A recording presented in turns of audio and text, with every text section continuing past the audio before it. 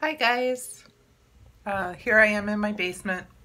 So I don't think I have enough Wi-Fi down here to do a live video, but what I can do is just talk at you and pre-record it and see if you have any questions and then do another video to answer them. So really quick, what I got going on down here, it's kind of a mess. It's a basement.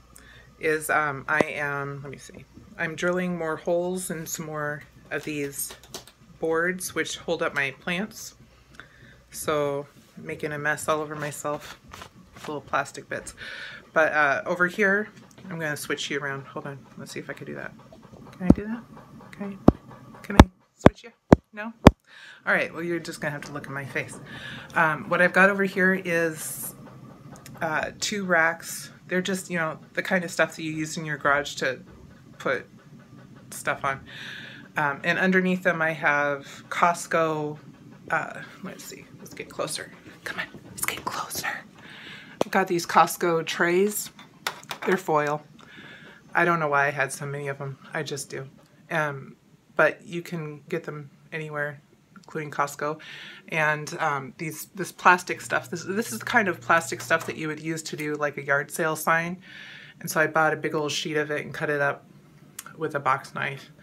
And then, so it just sits on top there. And I like the plastic because it doesn't warp from the moisture of the water and nutrient solution that's in the trays. So what I had before was like craft foam. Oh gosh, I'm getting dark. Craft foam from Walmart. Light? No? Light? Oh, okay. And when it got wet, which it invariably did, it would warp and then it lifted, you know, it lifted up. And so that's not good when you want your seedlings' roots to go down into the water and the nutrients. So I switched it out, and that's kind of what I'm in the process of doing right now. These are little net cups, and they just hold, well, they hold all kinds of things. So let's see if we can see. Sorry for it being herky-jerky. This has little little plant plugs, little growing medium plugs, and they're great for just starting seed. These are pool noodles that I've cut to wedge in there, and inside I have some growing medium. And some of these, let's see if we can get over here. Let's go down here. This is actually a different kind of plant holder that I have. It's made from a downspout, like for a gutter. And I bought these from a guy on Etsy, and I can leave a link to that too. But this is full of water and nutrient, if you can see. It's full of water and nutrient, and then your plants sit in these holes, and their little roots dingle down like feet in the water, sucking up nutrients, and then they grow. So once these get bigger and once it's not so cold outside, I'll put them out on the deck, and then they'll really take off and grow. But these are pool noodles that have been cut, and then you just put the little seedling in there so that their feet, let me see if I can pop this guy out.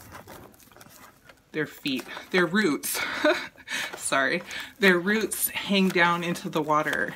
Let me see. So this guy's got some roots on there, you can see. And so then they just kind of set down in there like so. So I feel like I'm just going to start babbling, guys. So this is just my setup right now. So I've got lights here, I've got nutrient, I've got all kinds of other stuff. I've got fans blowing on it so it doesn't get mold issues or anything like that. So please, I think the point of this was just to, let's get close to the light, was just to show you the system and prompt questions. So if you could tell me what kind of questions so that I don't just sit here and babble, because that's what I'll do.